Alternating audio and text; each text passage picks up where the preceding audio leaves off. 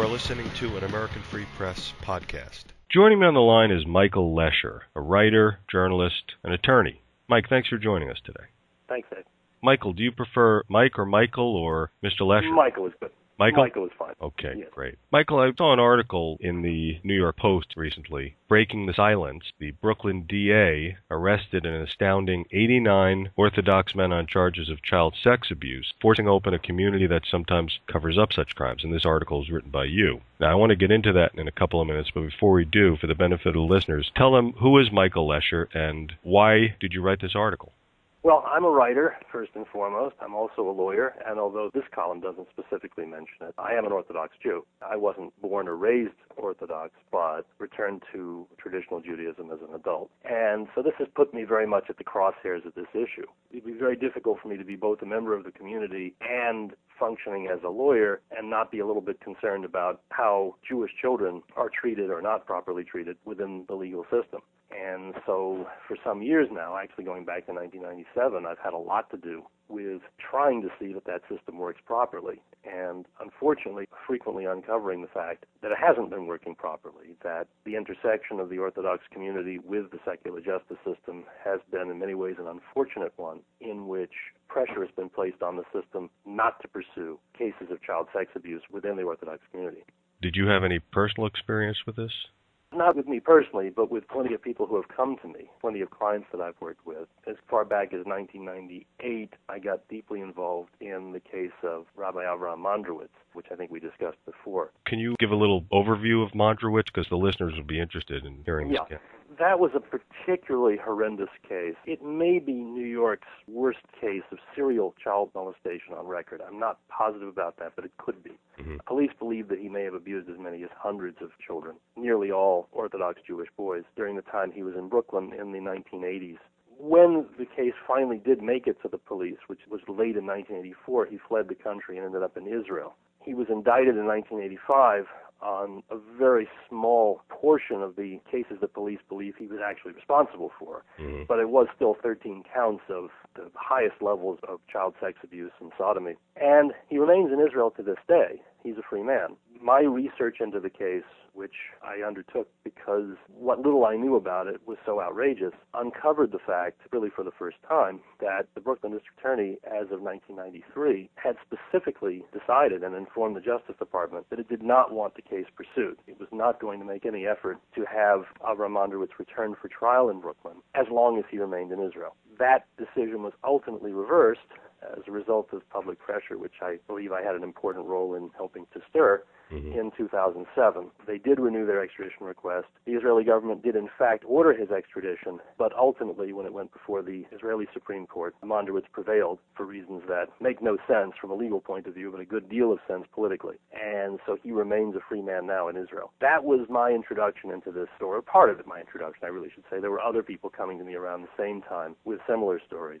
But the themes were extremely disturbing and disturbingly similar. The themes involved, first of all, the fact that many authorities, rabbis and others in the community, strongly discouraged victims of child sex abuse from reporting perpetrators, if they belong to the community also, to the secular authorities. The second theme was that in cases where it was reported, there was a good deal of behind-the-scenes pressure, as in the Mondrowitz case, and in other cases I've studied since, to, if possible, derail the process, either by applying political pressure directly on the people involved or by flooding them with purported evidence, which often turns out to be false evidence, that the accused person is innocent. And in general, trying to find ways to deflect the case, and unfortunately with considerable success, which is why when the Brooklyn District Attorney recently announced that over the last 2 years, his office has actually arrested and charged 89 people in that community with child sex abuse. It was news that provoked some natural skepticism, I think, but also, I hope, a lot of attention.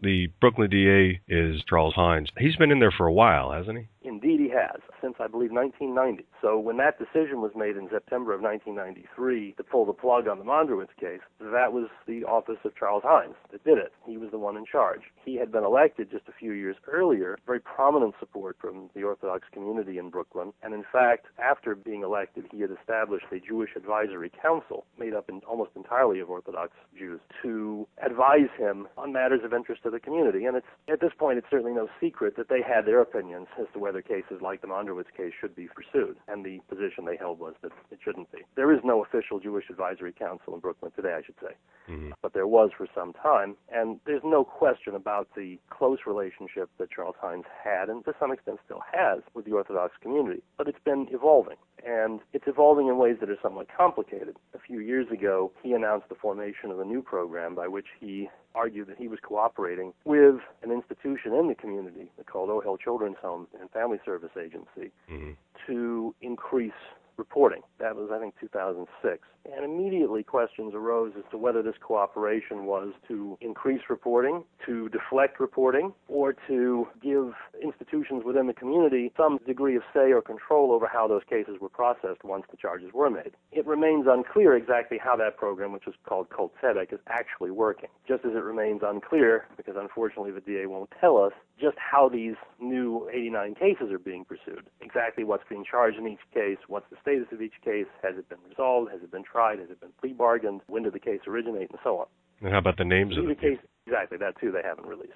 I don't expect them to be releasing the names of the victims, mind you, but the names of the perpetrators really shouldn't be a secret. So far they have declined to give any of that information. So that's an important piece of background to the column, as I do say in the column, these are matters of legitimate concern. But I also went on to say that the mere fact that the announcement has been made is significant. At the very least, it means that nobody can look at this community and say, as people did say within my memory, let's say as recently as the 1980s, that these crimes just don't happen there. That may sound absolutely preposterous to many people who are listening, but that actually was claimed by some prominent figures in the community. I can remember when Rabbi Schmidman, who's now, I think, a fugitive from justice himself, he was the head, I don't know if the exact title was executive director, president or something, one of the Council of Jewish Organizations in Borough Park, and he said in an interview back in, oh dear me, it was either the late 80s or early 90s, that he had never heard of a case in the Orthodox community involving child sex abuse.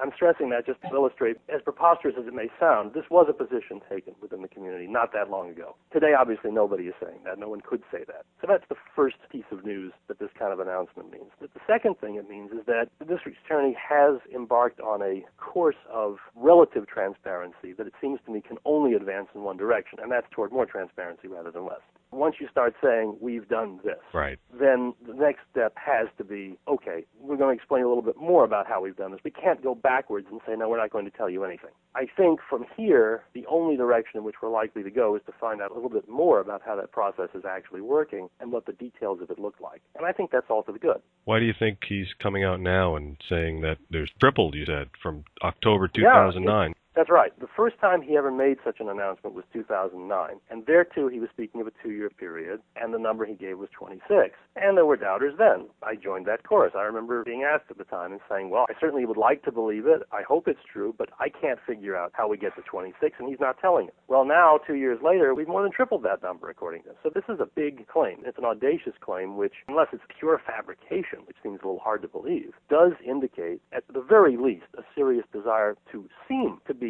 acting aggressively on this issue, which, again, is an important point. He's not saying it's not real. He's not saying it doesn't need attention. He's not saying he's doing nothing. This is all something of a change from the past. As to why he's doing it now, I can't be sure. I will say he's not a young man. I don't think he's going to run for another term. This will probably be his swan song. And I suspect he doesn't want to leave office after all these years under one specific cloud of having not only botched, but helped to cover up, serious crimes against children in a specific Brooklyn community. That would be an awful way to leave. Not a good legacy. Exactly, and I think at this stage in his career, he's probably thinking about his legacy, and it's only fair to say he has a pretty significant record of accomplishment. I think he would not like to see the last chapter of his story read with a sentence, but of course, there were extensive revelations of abuse cover-ups that his office participated in Brooklyn in the last years of his tenure. I think at least he would like to try to reverse that story at the end of his final term, and maybe he will. So you think that's what's motivating this, not that there might be a lot more cases that really can't be covered up anymore? Could it be that too, you think? Well, it is true, but the community is changing from within at the same time, for the same reasons that I was talking about a moment ago. We've gone from a position of almost blank denial within the official administration to a position in which they are, in fact, admitting, and now admitting quite publicly, that this problem does exist. Again, that may seem like a very small step forward to people outside such communities, but in fact it represents quite a sea change, at least in some respects, when the community leadership is actually prepared to say publicly, yes, child sex abuse does happen in our communities, and yes, you should do something about it. Now, right now, there is still something of a controversy swirling around the community as to whether or not the more right-wing, as it were, Orthodox rabbis are encouraging people who know that a case of child sex or believe that a case of child sex abuse exists to go directly to secular authorities or first to consult with a rabbi, a question of great significance. Right. And the answer to that remains somewhat unclear. But certainly they are saying, and they are saying publicly now, that you should do something about it, and secular law enforcement can and should be involved. That was behind the Colsetic program that I mentioned a minute ago, that now has rabbinic approval. Whether that really is the correct solution to the problem, whether it represents the step entirely in the right direction, these are very fair questions, but it does certainly acknowledge how much is changing from within. And I can certainly tell you from people who talk to me that today people who are witnesses, potential witnesses, in a sex abuse case are much more willing, from the most insular and pious of the Orthodox communities, to contact police than they would have been 30 years ago. I can tell you from victims of Mondrowitz that I've spoken to, and in one case from the mother of one of the victims who had subsequently killed himself, that, and this happened, remember, he fled the country in 1984, the end of 1984. It was really early in 1985 that there began to be more publicity within the community about the case because at that time police were actively investigating. I think it's fair to say almost everyone that I spoke to has expressed to me, of course they were young at the time, if they were the victims, they were children. They weren't all little children, some of them were teenagers, some of them were in their late teens, and as I said, one of them was a mother of the child, so she was an adult, but they all said that they didn't know that anybody else was in such a position. They didn't know that this had ever happened to anybody else. They thought their case was unique. So they were all much more vulnerable to, I don't even want to use the word the threats. I don't know that threats were made. It was more just a matter of advice in their cases, that it was better to keep the case quiet, that it was better to let the rabbis handle it internally. It was better for their children not to go forward to the grand jury. And in fact, as it turned out, not one Orthodox Jewish child did testify to the grand jury. When I mentioned the counts against Mondrowitz for which he was indicted, those arose entirely from non-Jewish neighbors of his that he also allegedly abused. But even though many of those children, the Jewish children, did go to police, and police knew of about 70, and believed that there were far more. As I said, I think they believed the number of victims ran into the hundreds. Not one went to the grand jury. Wow. So at that time, it was very easy to manage the problem in that way, because everybody who was being managed thought this was a one-off, that things like this just don't happen. Today, that would never happen. And one of the main reasons for that, by the way, I think is the Internet. Whatever else it has done, one of the things it did in this case was to allow people to find out that they weren't the only victims, that there were actually not only lots of victims, but lots of different perpetrators. And some of those perpetrators were still in teaching positions after decades of allegedly abusing people. That's what happened when the case of Rabbi Kolko made it into the newspapers. And that happened largely because of Internet contact between different people who said, oh, I was a victim of his 20 years ago. And someone else writing, yeah, I was a victim of his too. That was 25 years ago. So they didn't know, and they really didn't have any way of knowing until this medium came into existence, that there were these patterns, that these weren't just isolated incidents and they didn't involve just one or two people, that there were institutions involved, and the institutions had made a business of protecting these people. That was a new discovery. It may sound naive to people, especially in light of all the extensive press coverage of the Catholic clergy abuse story. But these people didn't know until they were able to learn that other people had similar experiences, and with whom, and exactly how they worked, that the people were able to connect the dots and begin to recognize some aspects of the system that they had not really known the existence of before. Yeah, I don't think the Advanced Research Projects Agency at the Pentagon figured what the Internet would do when they put it together in 1969 and released it for commercial use in 1992. I don't think they could have imagined all the barriers that it would break down, all the doors that it would open. It also has a really unparalleled facility for allowing people scattered over a large area without knowing one another to find out certain common denominators, for good or ill. Right. but they certainly can find each other quite easily. When I wanted information on my cases, it was the easiest thing in the world. You could make a blog posting somewhere, a few places, and say, if anybody knows anything about X, Y, or Z, let me know. And you just get overwhelming responses from people all over. They can be anywhere. People right. from Israel, people from the United States. I would never have known even where to look for. Right. It is amazing. That was one of the things that the Internet did do, and it's not surprising, therefore, in my opinion, that one of the things that Orthodox leadership has been particularly insistent on over the last 10 years or so is the evil of the Internet. They don't give this as a reason, mind you. The reasons they do give are generally not very convincing, and in fact, one thing they did specifically say at a convention of the Gov't Israel just a few years ago, that it does encourage maligning rabbinic leadership. And one can hardly read that in any way except a coded reference to precisely this kind of issue. And they should be open to criticism. They should be open to everything if they're real leaders, right?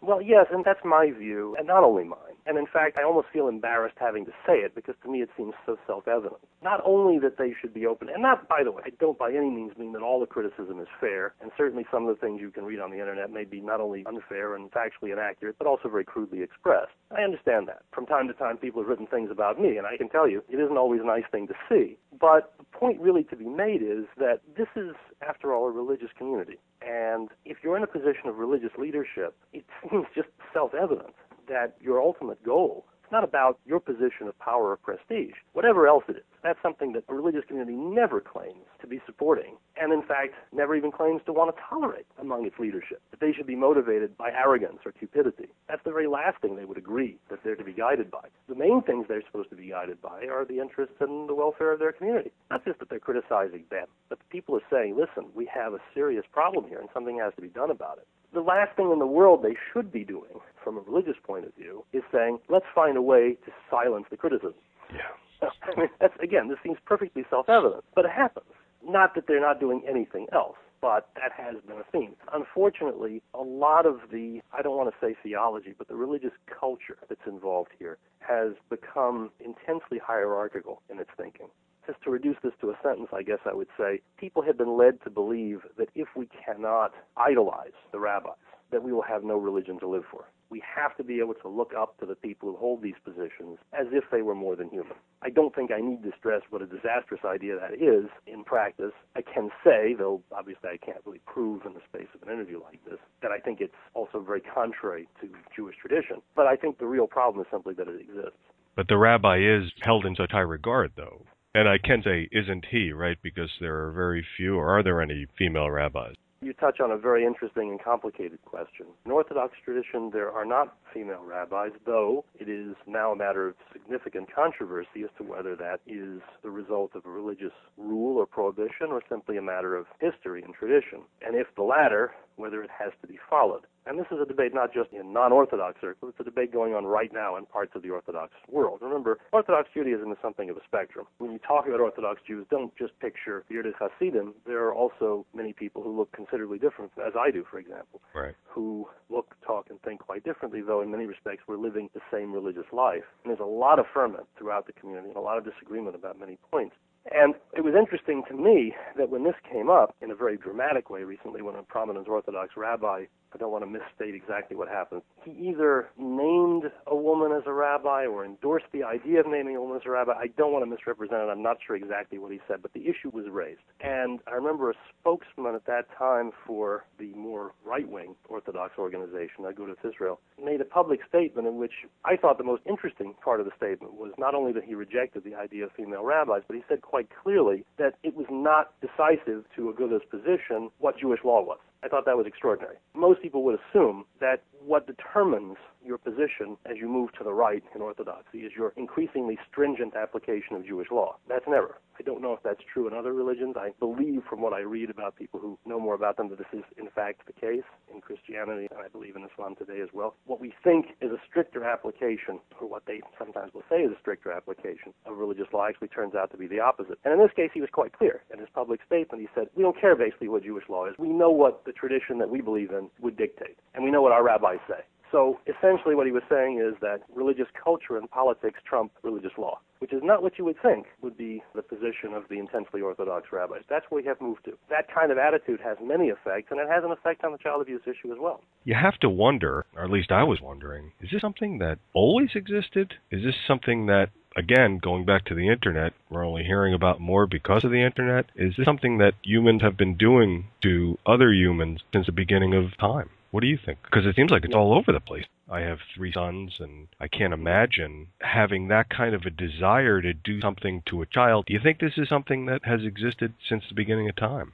Well, here I can only speculate, but I'm willing to do that because I think it's important that we think about it. I think it's been with us a long time, and I think it's a more deeply rooted phenomenon in contemporary culture, and by no means just Jewish culture. We've been talking about Jewish Orthodox cases of child abuse because that's what I happen to be involved in, and that has triggered certain unusual legal issues because of the way the community has handled them. But I'm not suggesting in any way that this is a problem that is more extensive in that community than elsewhere, or certainly not unique to it. And we see in the Penn State story not only that we have such cases of abuse in a very different environment, but in some respects the same kinds of cover-up mechanisms seem to have been in place, the same unwillingness to believe that this respected authority figure who, to make things worse, was connected with the football team, which is, of course, extremely respected. I'm not a football fan. This is all a little bit alien to me, but apparently this is an enormously respected institution there. So you just couldn't take the word of a child that he was being sexually abused. But to stick to your question, yeah, I think this is a more deeply rooted problem in our society than most of us have really wanted to acknowledge. Mind you, when I say that, I don't just mean the specific problem of children being raped or sodomized by adult men, which of course is the most horrifying aspect of it, and the part that most terrifies and appalls people when they read about it, and of course is likely to get the most sort of legal attention. I think that's part of a larger system in which we unfortunately do believe that it is legitimate to use children to satisfy our emotional needs. That is a very widespread and deeply rooted problem. And the fact that it is, I think, is one of the reasons that people are slow to see even the worst examples of that kind of abuse. Because any aspect of it is abusive to some extent. In a deeper way, an emotional way, I think when we do condemn these child abusers, to some extent we're condemning ourselves too. And certainly much about the society that we live in which people in positions of authority have certain rights to use people who are not. And the parent-child relationship has been very central in that kind of thinking about power. And I always try to say this. Actually, I think I had a line about this in my original draft of the column, but we ultimately dropped it, that child abuse issues are really power issues at bottom. And that's part of the problem. The child is in a position of powerlessness. The person who abuses him is in a position of power. And to really call that what it is, call it by its right name, and to respond to it as morality and the law would seem to require, means shaking up and challenging those power relationships. And at bottom, that's what many of these authorities are so terrified of doing. It's why so many rabbis just can't stomach the idea of people going to the police and not a rabbi with child abuse accusations, thereby implying if the rabbi is not himself a defender of child abusers, which let's hope he's not, he's nevertheless irrelevant to the process by which some little boy is going to call on the carpet somebody, whether he's a teacher, a rabbi, or administrator, whatever he is, in a position of authority in a community that respects that hierarchical privilege. How are you being responded to by the Jewish community? Well, it's an interesting thing. The overwhelming majority of people who do respond to me are always very supportive of what I do. On the other hand, they often say, don't quote me. I don't want my name used. Don't say who I am. Again, we have kind of a split consciousness here. I think that the masses, the overwhelming majority of people in the community, want to see the community living the way our religious ideals suggest it should be lived. Not to mean that we're Pollyannish and don't know about imperfections in life and society, don't know the difficulties we face and so forth. But we really do want to see our religious life as a source of light and joy in the way we live. I think that's a very widely held idea. At the same time, there is, as a function of religious culture, a fear of standing out.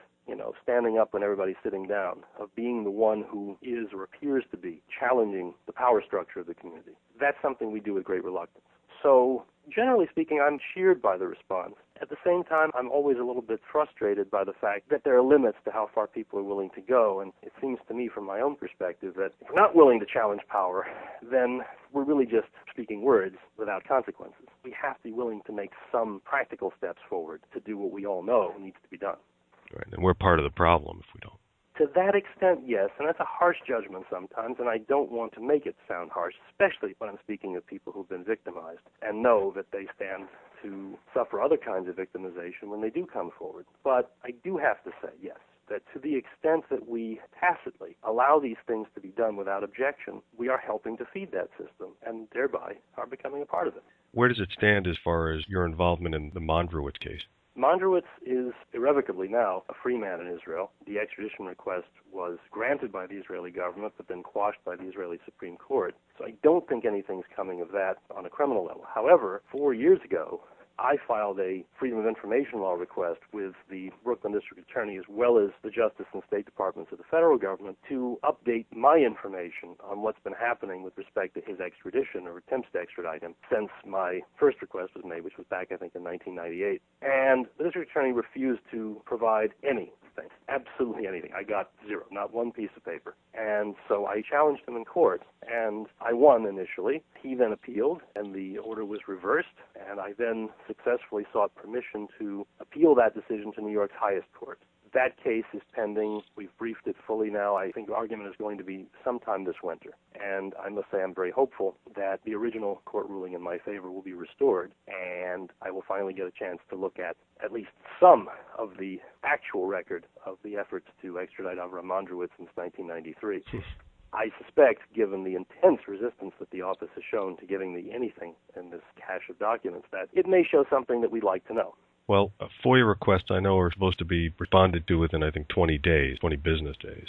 Yes, well, it didn't have, I don't remember what the rule in New York is, but it's similar to that. Believe me, it wasn't. I didn't get a response for, I think it was a year. I had prodded them a few times, and they told me, we're working on it, but we can't find the file. And then at a certain point, they said, actually, we did find the file. It was in the office of the bureau chief the whole time, a point that I've stressed a couple of times in my legal papers because I think it's pretty clear that this was all pretext. But first of all, they never intended to grant my request anyway, which is clear from their response. So there was no need to find the file in the first place, and they couldn't very well have lost it if it was in the office of their chief. When I finally did get a response, I made an administrative appeal. When that was denied, I went to court, and I'm sure they were hoping I would go away. Yeah.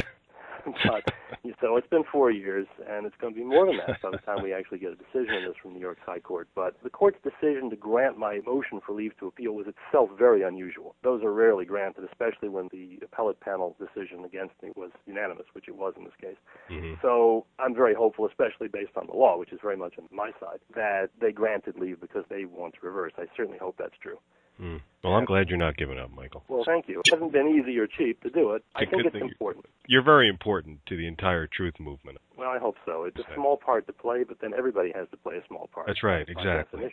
Absolutely. So Mondrowitz sexually molests hundreds of mostly Orthodox Jewish children. Allegedly, right. Since he has never been convicted yet. But the evidence is pointing to that. Oh, yes. Of course, you've interviewed many people about that. Oh, yes. He's in Israel, and he's living free and easy. And you said earlier that for political reasons, the Israeli court decided to refuse the U.S. extradition attempt. What do you think the political reasons were? I want to be entirely accurate here because the only commodity I've got to work with here is truth. So I want to be very clear so I'm not accused of being in any way implausible or deviating from the evidence. I don't know exactly what the court's real reasons were, but they couldn't very well have been the reasons stated because the reasons stated in their lengthy but rather largely unintelligible opinion really made no sense. And by the way, this was the second opinion in that case. In Israel, there's more or less a two-tiered system. It goes from their local district courts, and then you go directly to the Supreme Court on appeal. They don't have a middle layer of appellate courts there. The district court in this case issued a long and I thought very well-reasoned decision upholding the extradition order. The Supreme Court reversed it. And what was interesting about the Supreme Court's decision is that it almost never seriously attempted to come to grips with the legal issues that have been argued by the district court, which is always a very interesting sign when a court does that. And the reasons they gave really made no sense. For example, the question as presented to the court was, can we extradite somebody to face trial on charges that are as old as these, given the admitted fact that the case is still timely in New York under New York law because he's a fugitive from justice? Basic rule is you have to be tried within a certain amount of time after you're criminally charged. That's a law, and that's based on a constitutional right to a speedy trial. Okay. However, if you go on the lam, the clock doesn't run because in that case, you're the one who caused the delay in time, and that's what happened here. So under New York law, there was no controversy, no question that the case was timely. And Israel itself has similar laws that apply to people who go on the lam from Israel if they are fugitives from justice when charged there. So the question really was, does their doctrine dovetail with our doctrine sufficiently to justify extradition? And again, the court didn't deny that the reason for the delay was that Mondrowitz Mondrowitz fled the country and hid in a country from which it was either difficult or for a period of time probably impossible, given the state of the law between the two countries, to extradite him. What the court did say was, get ready because it's going to sound incredible, but what they said was, if the United States wanted to change its extradition treaty with Israel in order to make extradition more possible, it should have done it more promptly. I've researched this issue. I'm a lawyer. This is what I do, and of course I'm deeply involved in this case, so I looked as diligently as I can into extradition law. I think this is the first time any court anywhere has advanced such an argument in order to maintain that it would violate the civil rights of the accused to extradite him. I mean, everyone admits he's properly charged. Everyone admits the case is timely in New York. Everyone admits Israel has similar rules that would render a prosecution timely in its country if somebody tried to flee its jurisdiction and got brought back belatedly. But the court said, gosh darn it, why didn't the diplomats work out a new extradition treaty faster so it would have been easier to extradite him? That seems farcical. Yeah, exactly. So I can't tell you what they were really thinking from the point of view of a mind reader because I'm not a mind reader. But I do know that throughout this case, from the time Mondrowitz fled to Israel until today, there is a very strong body of political support for him, derived largely from his own sect of Hasidim, which is the Ger sect, which is a very influential body of opinion within Israel. In fact, they form really their own political party, and that party has played a very influential role in coalition politics in Israel. So it was a group of people they really didn't want to offend. And of course, they're allied with many other religious parties, but also it's no small thing to offend. Now, during the time this case was pending, Mondrowitz was incarcerated for about 2 years. Again, it was possible to say to oneself, if you were so inclined, that we did do something. Yes, we refused to let him stand trial, refused to let the victims come forward and have their day in court, but he did spend some time behind bars. I am willing to believe, though again I can't prove, that it was possible for judges who didn't want to face the political wrath of the religious parties to tell themselves they had really done enough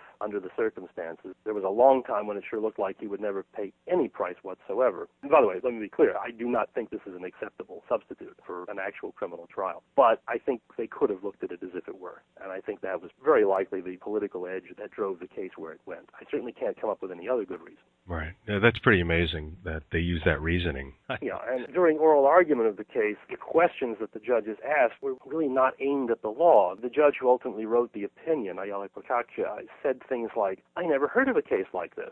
I never heard of a case where we were asked to extradite somebody for crimes that happened 20 years ago. I don't think anyone had ever been asked for an extradition for crimes that committed that many years back, but there had been other extradition cases. The issue was not altogether new, and the district court had discussed that. But it was just as if the justices really did not want to engage the legal issue and sort of wanted to stress the unusual, the odd aspects of the case as sort of a way of dismissing it or marginalizing it. Again, I can't say for sure that's what they were doing, but it looks to me that way. Right. The evidence points to the facts that they went on the side of political expediency versus doing, I guess, what's right, especially in light of how you said one of Mondrowitz's victims had killed himself? At least one. I've been told at least two have, to be honest. I actually interviewed the mother of the victim, so in this case I know specifically about it. According to her, both this child and, if I'm not mistaken, one of his brothers had also been abused by Mondrowitz. This one had killed himself. Do you think that, and of course you've spoken to many victims about their experiences, do you think that there might be one or two victims who might want to take justice into their own hands and make a visit to Israel and find Mondrowitz, which probably shouldn't be that difficult? I mean, Israel isn't that No, big. actually it's not difficult at all. He's never hidden his whereabouts. Right. I certainly don't want anybody to do that. It's interesting you ask the question because one of the articles in the Israeli newspaper Haaretz that featured this case, in which I obviously figured as a source as well and was quoted, began with the story of a fellow, and I know him, I know who he is, I know him quite well, who said that he had set out with the intention of killing Avrohom Mondrowitz, the man he says abused him many years ago when he was a child, but it didn't happen ultimately because his wife intuited what he was thinking of doing and got in the way of his travel plans and made it impossible. Now, of course, in theory, he could have gone another time, but he says, no, once I thought about it, I realized I didn't really want to do that because I'm paraphrasing him, but essentially it would have just added to his abuse if he had had to end up in prison for having done that. Right. And he didn't want to give that additional fillip to the history of abuse he'd already suffered. But you're right. I mean, in theory, it could happen. What is more interesting to me and more disappointing was that even when we knew the case was before the Supreme Court, even when we knew the day that the decision was expected to be announced, I could not, working with all the abuse advocates I could find, I could not get anybody to go to that court and even just stand outside in a demonstration, just to demonstrate we care about this result. We want to see justice done. That, to me, is the more important fact, because that's something people can do, should do. There's no reason not to, but it's something that even people very much involved in these issues, people who have been victimized and people who know those who have been victimized, are really slow to do because it means exposing themselves, having themselves stand out and named as somebody who is taking a position on this issue. And then people inevitably will ask, well, why are you doing this? Are you a victim? Does that mean we should look at you as damaged sexually, and your children perhaps as well, and so on and so forth. So without generalizing too much, because it can't really be fair, I do know the fact is we couldn't get anybody. That's still something of a bone that sticks in my throat. I live here in New Jersey, and I couldn't get over to Israel for that day and do such a thing, but there are plenty of people in Israel who've been victimized in various ways, and it was a shame that we couldn't get somebody to go out and make a public issue of this case. Public interest is very much a factor, too. Right. It's that stigma, I guess. Well, that's right, and people like Mondrowitz exploit that fact. And it's one of the things that I think we need to change. So where do we go from here? You got the article in, it attracted a lot of attention. You got a couple of responses, letters to the editor, which were very positive. What's the next step? Well, it's always hard to know, but I'm always working on these issues. I will be arguing the Freedom of Information Law case this winter. I'm working on other cases, not at the moment within the Orthodox Jewish community, but I have plenty of cases related to child abuse issues within the United States. That's not going to stop, just as the problems aren't going to stop. And the problems that I deal with are not so different in whatever community I'm working within. I'm not just taking a case as a rule because a child was allegedly abused. I'm usually involved in the case because somebody got punished for raising that issue. In most of my cases, for example, it's a mother who alleged that her child was being sexually abused by the father, and they've lost custody for making that allegation, or in one case, the mother's parental rights were actually terminated. And I'm trying to get something done about that. So we're still facing considerable culture of denial on many levels, and I'm doing what I can to work on it as a writer and as a lawyer. Yeah, it's not an easy job, Michael. I couldn't see myself doing that. You must hear all these stories and see all the things that happen. You have to be commended for doing what you do. Well, thank you. I hope so, though I don't know that I do as much for these people as I wish I could. But I do think it's important that the issues get raised. A couple years ago, I briefed and argued a case before the Eighth Circuit Court of Appeals on behalf of a girl who was brutally raped by her father. She ultimately got a civil verdict against him, $1 million verdict. But we were also in court because the criminal case against him had been dropped by the prosecutors on extremely flimsy pretexts, and we alleged, with considerable evidence, that it was really dropped because it was an incest case, and that had the perpetrator of the same act been a stranger, they would have pursued it. So we filed suit against the prosecutors under an equal protection theory, and we lost. Arguing that case, I think I knew when the argument was over that we were going to lose from the kinds of questions the judges asked me, but I'm still glad that I did it. One day, because I really think our arguments were airtight, somebody will revisit that case and revisit my briefs and revisit the oral argument and will say, yes, this makes sense. We should do this. And when that happens, a whole class of people who, according to this court decision, have no legal rights to have their perpetrators prosecuted will be vindicated. It hasn't happened yet, but I believe it will happen one day. And when it does, it'll be something that I can take some pride in, though the immediate experience was one of frustration and defeat. Right.